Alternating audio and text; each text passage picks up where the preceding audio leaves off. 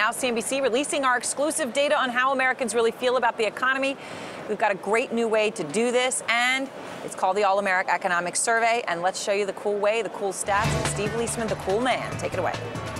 Aaron, thanks very much. Our CNBC All-America Economic Survey presents some new data on what Americans think about the state of the economy, and we're going to present it in a new way. We call it 4D technology, 3 dimensions plus the dimension of data. Let's get right to what the data show, which is a really pessimistic attitude among Americans on the state of the economy. Take a look at this first chart right here. We asked Americans, how do you feel about the economy? Poor, fair, good, or excellent? Not very optimistic results right here. Take a look. Poor, 62% right here. Fair, 30%. Put those two together, 92% of the American public views the economy as poor and fair. How about good or excellent? Don't need to really have two hands to count that. Just 8% viewing it that way. Let's get rid of that chart here and take a look more in depth about what people think about the future and the current scenario. Again, not much better here.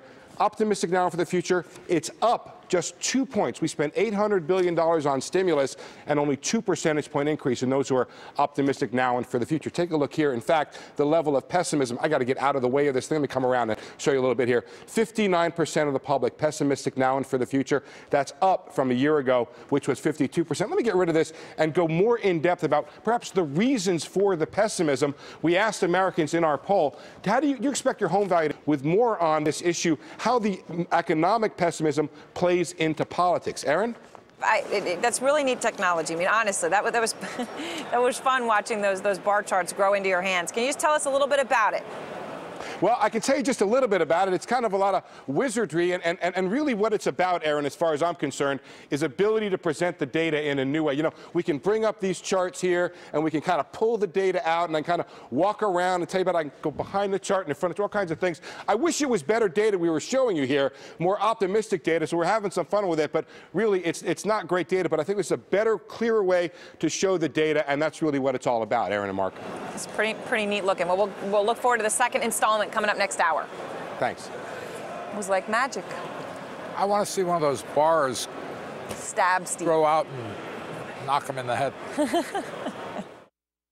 Now, our All-America Survey, installment 2, covering everything from the economy to hiring to taxes and the midterms. And this time we're going to zero in on who America is blaming for the weak economy.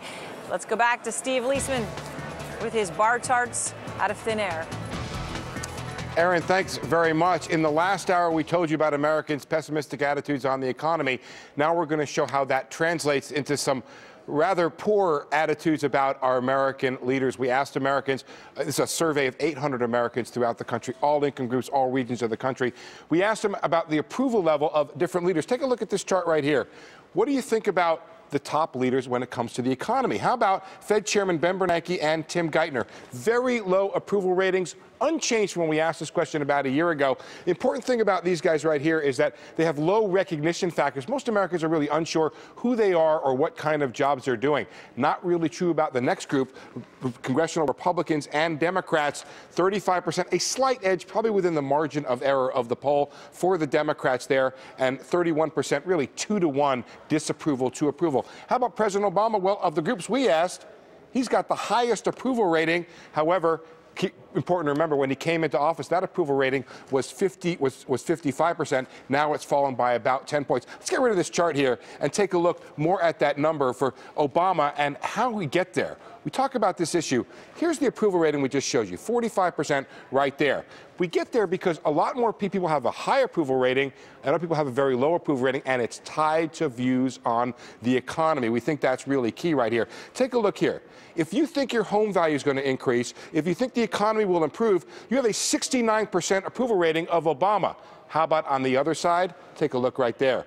If you think your home value is going down, if you think the economy will get worse, just 16% of that last group approves of Obama. Clearly, there's an issue of hope and the economy that's weighing on the approval rating of the president. Let's look a little bit more in depth at this data and take a look at who America is feeling with our CNBC All-America Economic Survey. Steve Leisman drilling down with a look at just how elusive the American dream is becoming. Steve. Aaron, thanks very much. And we've been bringing you this data, of course, in a very special way, using our brand new 4D technology, 3 dimensions of space, 1D, that's for the data. Let's talk about what Americans are saying about the state of the economy. Then we're going to drill down into some detail. We have some charts here we want to show you here on the state of the economy, asking Americans, do you think the economy is poor, only fair, good, or excellent? Take a look here. Very little margin of error in this data. An overwhelming majority saying it's poor or only fair. In fact, 92%. How about good or excellent? Look, I only need not all of my two hands here to come up with the percentage that's good or excellent. Take a look here now. We ask them about the current situation and the future. Take a look at what the change has been from a year ago. 7% saying they're optimistic now for the future, almost within the margin of error of the change from we asked the question a year ago. How about pessimism for now and the future? 59%, up 7 points from a year ago. Let's drill into some of the reasons why this is the case.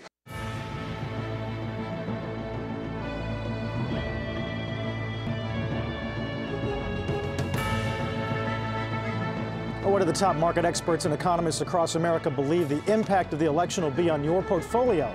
Here with the results of an exclusive CNBC poll and showing off some of our new 4D technology is our senior economics reporter, Steve Leisman. Steve. Carl, thanks very much. Two things distinguish our reporting this evening on this election. The first is the concentration on what this election means for your pocketbook and your investments. The second is our 4D technology, 3D plus the data to really bring this data to you and bring it home. We asked market experts and economists, people who control tens, if not hundreds of billions of dollars, what will happen to the stocks in 6 months and in a year, depending upon who controls the Congress. Take a look at what they said here about what will happen to the Dow in 6 months if the Democrats control 10,783. Why is that an important number? It's important because it's below the level where we are right now. What if happens as we expect? Republicans take one house. If Congress is split, 11,623. Not bad, about 7% right there. And then take a look right here. Big numbers if Republicans go in 6 months. But hold on, it gets better over the course of a year. What happens to the Dow if Democrats control? Again, below the level where we are right now. And if Congress is split as we expect, 11,995. And actually, you get here to 12,148. Let me come back around this thing here and go over here and show you. We put all of this together in a chart here. You can see those are the two numbers for the Democrats. Here are the two numbers right here if Congress is split. And right here, our market experts really like this idea of Republicans controlling both houses. Thought to be an outlier, but we just thought we'd put the question in right there. What about the other big issue out here tonight, the deficit? What happens? What's the best outcome to cutting the deficits? Take a look at this number right here. Just 1% of our panel believes that Democrat control is the best thing for cutting the deficit. And if Congress is split, 22%, a pretty good majority, 28% say it doesn't really matter. And now look at this thing right here. 49% say if Republicans control both houses, that's the best outcome for tonight for cutting the deficit. Now, the question is, are these two charts related? Remember, on the one hand, we're telling you over here that if Republicans control, that's the best for the stock market. It's also the best for the deficit. So maybe those two things are related. Maria, we have Kramer, we have Kudlow, we have Santelli, we have Cantanilla. Now we have 4D to bring you the best of the information on the markets. Absolutely, and those numbers basically suggest that if, in fact, we were to see a sweep tonight, the market rallies. So let's head over to Steve Leisman now. He's got some new exit polling data. Steve. Maria, thanks very much. And I think I can shed some light on some of the things and the results that John Harwood is talking about when it comes to what are the main issues out there and then why people are voting the way they're voting. This exit poll data does show us here, when we go to the 4D technology here, what are the most important issues? Well, guess what? It's not the Afghan war, and it's not illegal immigration. Healthcare, well, that begins to register, but hold on. Look at what they say about the economy. I got to get out of the way of that one. 62%. You could pretty much add up all the other issues, and it comes up to the economy still pretty much is on par. So what are people saying about the economy? Well, the attitude is not very positive here. Ask them, excellent. Just 1% of those who voted, according to the exit poll, say the condition of the economy is excellent. Good.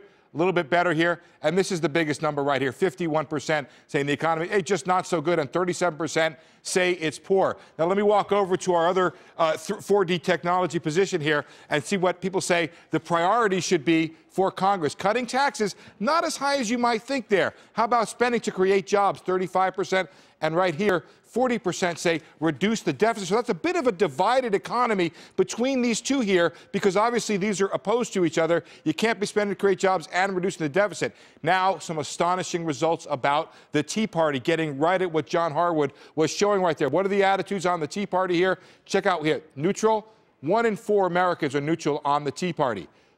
Opposed, 1 in 3. Now look at this number right here. It's according to the exit poll. These are voters, 41%. Why is that so critical? Because CNBC did our All America survey just a few weeks ago. We found that support in the broader population is only 31%.